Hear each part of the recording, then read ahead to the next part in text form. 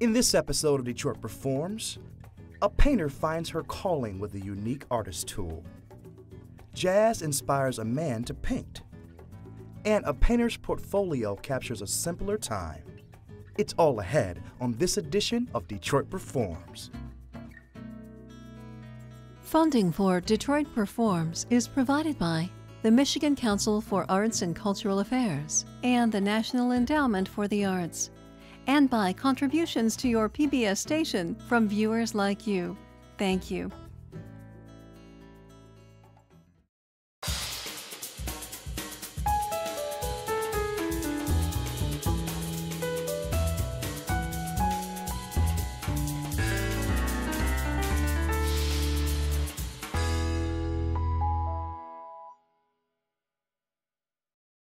Hello, and welcome to Detroit Performs. I'm your host, DJ Oliver, and today I'm at the Northville Gallery, which features a collection of beautiful artworks that would suit just about anyone's taste.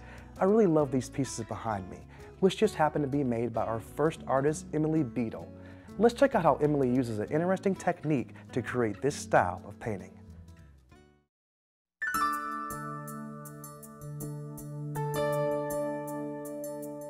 The feeling I have when I'm painting, time goes by without me noticing. It's kind of like a break from reality, and yet I'm doing something productive with my time. I've always had an interest and love of art, and I experimented throughout my life. It wasn't till a few years ago I was living in Hawaii, and that's when I really started again. I moved to a town in Kauai, and they had a big art night every Friday night, and one of the artists there, George Kovach, does the palette knife paintings, and I had never seen it or even heard of it before. And I instantly loved it and was really drawn to it because of the texture and the vibrant colors that he used. And we ended up becoming friends, and he helped me get started and gave me some guidance. And after doing that a few times, I actually started some work on my own, and then quickly after that I moved back to Michigan, and that's really where I developed my own style. I love everything about using a palette knife. I think it's really the only reason I'm pursuing art at this point, because without it I wouldn't have a direction. I love it for many reasons. One, because it gives the painting so much texture, and it allows me to really layer the paint. And it also, I think it's a great tool for adding movement into the painting. My process really starts with this collection of ideas and experiences that I've had. And usually when an idea comes to me, I just go with it. Nature in general is really my main, subject matter. One thing just ends up naturally leading to something else without me planning on it necessarily. For example, in Kauai, they have a tree tunnel where eucalyptus trees have grown together at the top, literally forming a tunnel. And I did some paintings of that, and that kind of evolved into these other tree tunnel paintings I've done, more based on Michigan landscapes with more birch trees or whatnot that you see here. And it's been really fun because I feel like I'm taking a collection of experiences I've had in my life and places I've seen and kind of collaging it together to make this series. And sometimes I change the color scheme to depict winter or fall or summer, or add some kind of a sunrise into it. I think in today's world, it can be really depressing to listen to the news and see things that are going on around us that's very chaotic and upsetting. So I feel like using nature as my subject, it just kind of makes me step back and appreciate the small things and see the beauties around us and not just get caught up and let it pass by. I'm working on this new series of sunflowers where I incorporate this squares background behind the sunflowers, and the squares is kind of my signature style. It's kind of a pixelated look, but the squares are arranged like very precisely and purposefully. With the sunflowers, there's 3 to 4 layers of paint for each petal, and most areas of the paintings will have that 3 to 4 layers of paint. And then I will go through with a knife later and blend some of them, or sometimes I carve through them to blend it that way. So I just added the centers into the sunflowers, and now I'm kind of blending the edges where the petals meet the center, and this would be in nature where the seeds would be in the sunflower. And this is kind of fun because this is doing a little bit of carving with the knife. It takes 2 weeks to a month to dry, depending on the thickness of the paint. My husband Corey is extremely supportive with my art, and he actually makes all of the frames and stretches all of the canvas for me, which is really a huge part of the whole process. I'll put in the corner supports. This really helps because as the paintings are drying, paint dries at different times, especially with her sunflowers. I always use this because like her sunflower petals may not dry and they'll be up here, but the rest of it's going to dry, so it starts twisting the wood a little bit. So this helps prevent that and keeps it nice and square. My art is shown really throughout Michigan right now. It can be found at River's Edge Gallery, which is located in Wyandotte, also at Northville Gallery in Northville.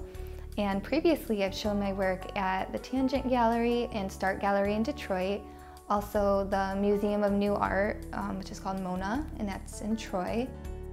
I have public art in a few different cities right now. I have work in Royal Oak, Novi, Romulus, and Michigan City. My piece in Royal Oak is a reproduction, and it's outside on the Royal Motor Inn, which is facing East 11 Mile. I have had people say to me that my paintings seem calming to them. I hope it kind of gives them the same feeling it does for me, of like that step back from the chaos. And one way that my husband puts it that I really like is he talks about how my paintings are like, in today's world basically, of how everything is HD and perfect and it's whatnot, it's kind of nice to have something that's like real and it has the texture to it and it's not perfect and it's just beautiful to look at.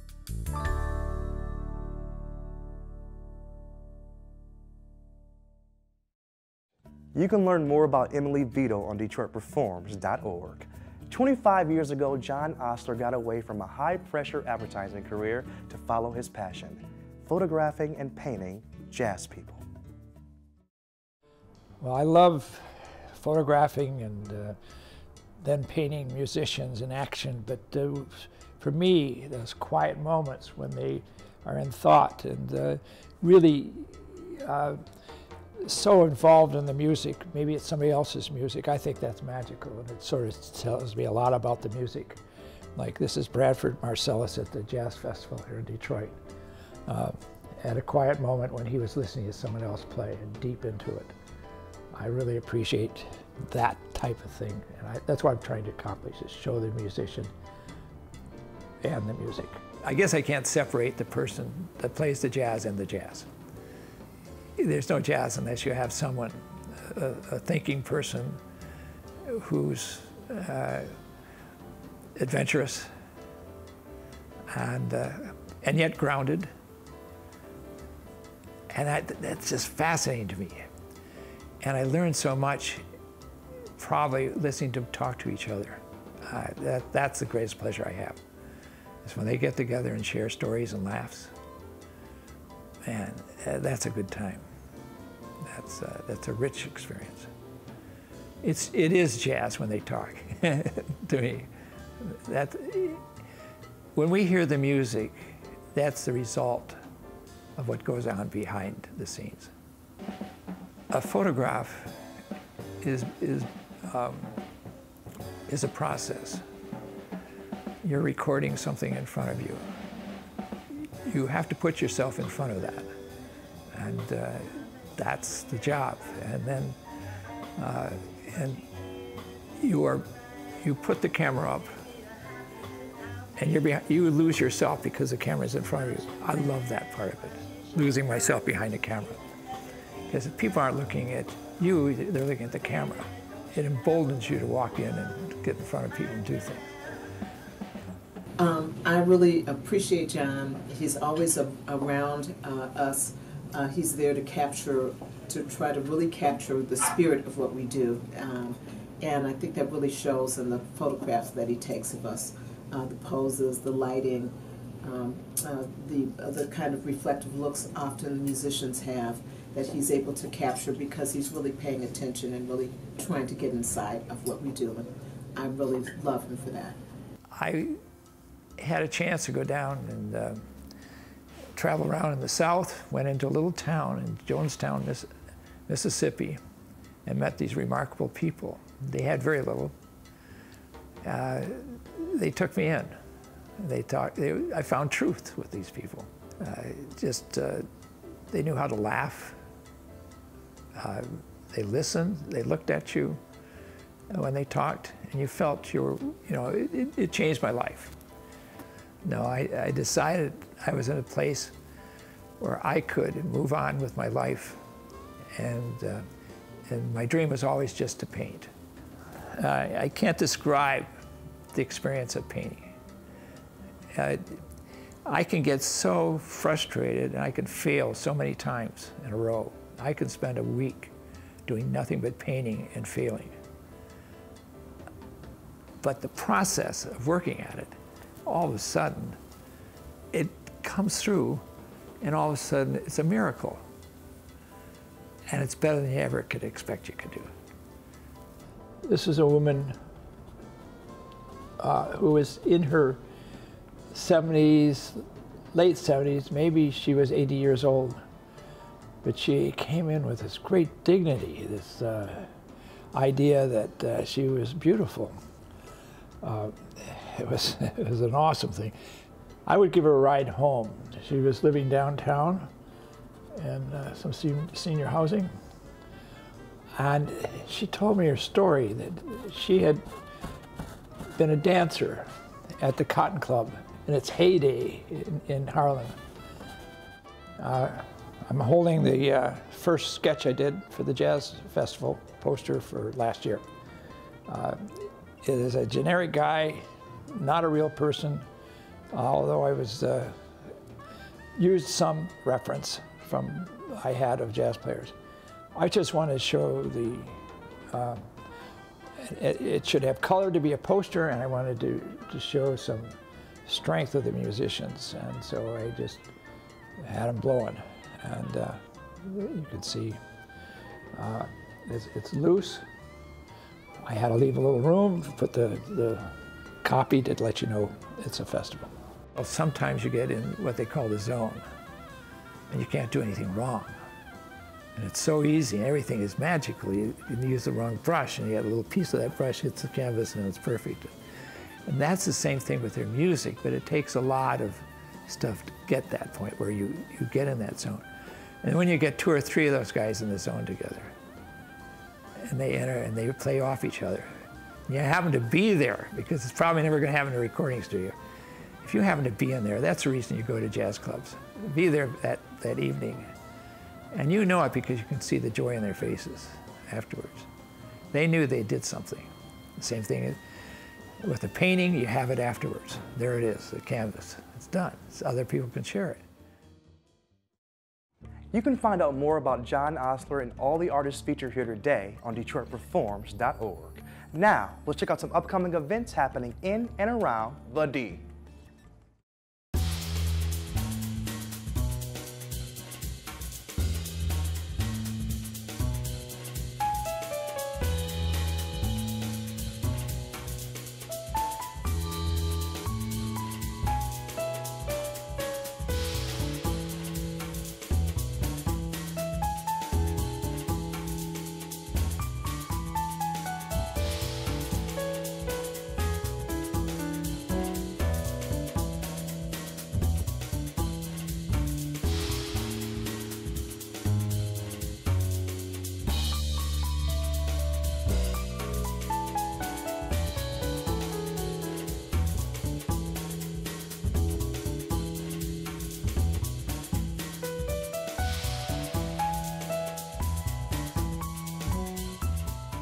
To discover more events in Greater Detroit, visit ixody.com. The paintings of artist George Kovach are of another place and time. Still, whatever Kovach chooses to paint, his landscapes seem so real, the viewers may feel as if they could step right into the scene.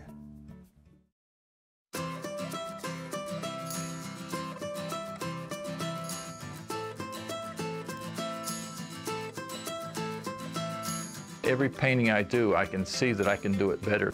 It challenged me to go on and create and try different things.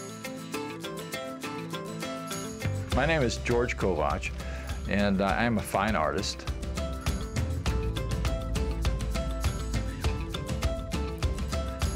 I do every kind of conceivable art there is. I do Santa Clauses, I do nostalgia, I do a lot of landscapes. I do everything I'm challenged with.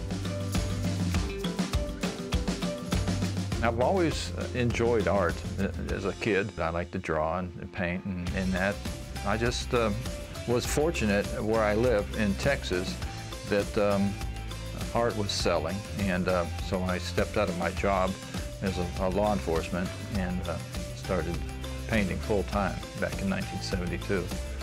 So it's been a long career, and I've got quite a large body of work out there. My landscapes, you don't have to please anybody but yourself. That's what I like about landscapes. And a tree is a tree, you know. So I kind of balance my life with painting for myself, which is landscapes, and then painting other things, commissions for other people. In Texas, I do a lot of Texas Hill Country paintings. That takes care of that side of me. Up here, I do a lot of nostalgic things, and I enjoy that immensely too, because it's such a diversion from just plain landscapes, and I can build on houses and scenes like that. It reminds me of my growing up days.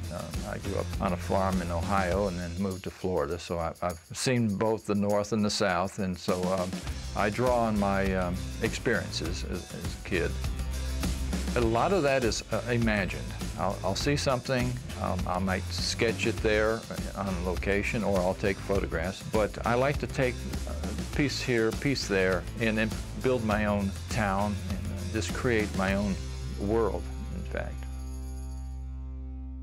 It's just two different worlds I play in, fine art and kind of commercial art too.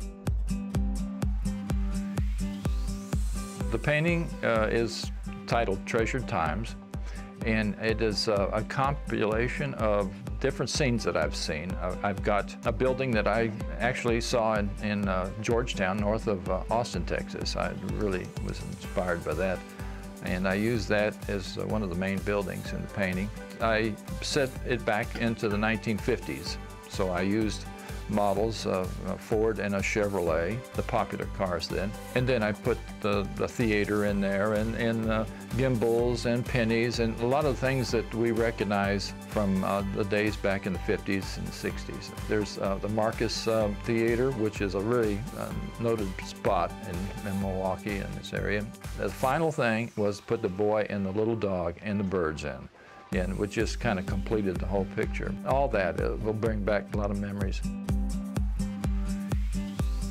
I start with small little thumbnail sketches, and then normally I'll just take a canvas and I'll just start right off the bat. I'll draw it in. If it's a building, I usually draw that in first. On my landscapes, it's a little different situation. I just go directly with brush and paint and start painting. But when you do detail, you want to be correct, so I use photographs, and I just use all the tools that I muster up to get these things into the right perspective and such.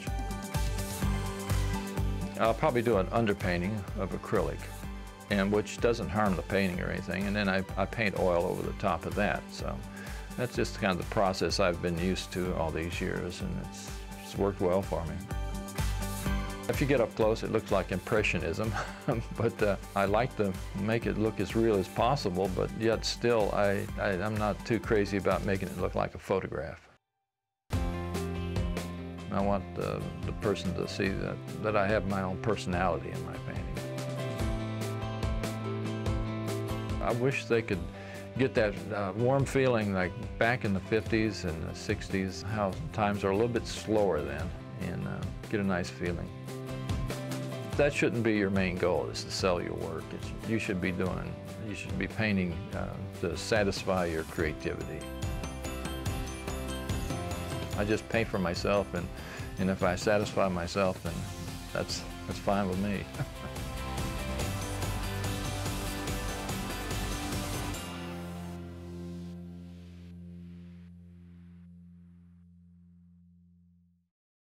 You can learn more about George Kovach on the Detroit Performs website. And that wraps it up for this edition of Detroit Performs. As always, for more arts and culture, head to DetroitPerforms.org, where you'll find featured videos, blogs, and information on upcoming arts events. Also, check us out on Facebook and Twitter. I'd like to thank the Northville Gallery for having us out here today. Until next Tuesday, get out there and show the world how Detroit performs, y'all. I'm DJ Oliver. Thanks for watching, guys. Funding for Detroit Performs is provided by the Michigan Council for Arts and Cultural Affairs and the National Endowment for the Arts, and by contributions to your PBS station from viewers like you. Thank you.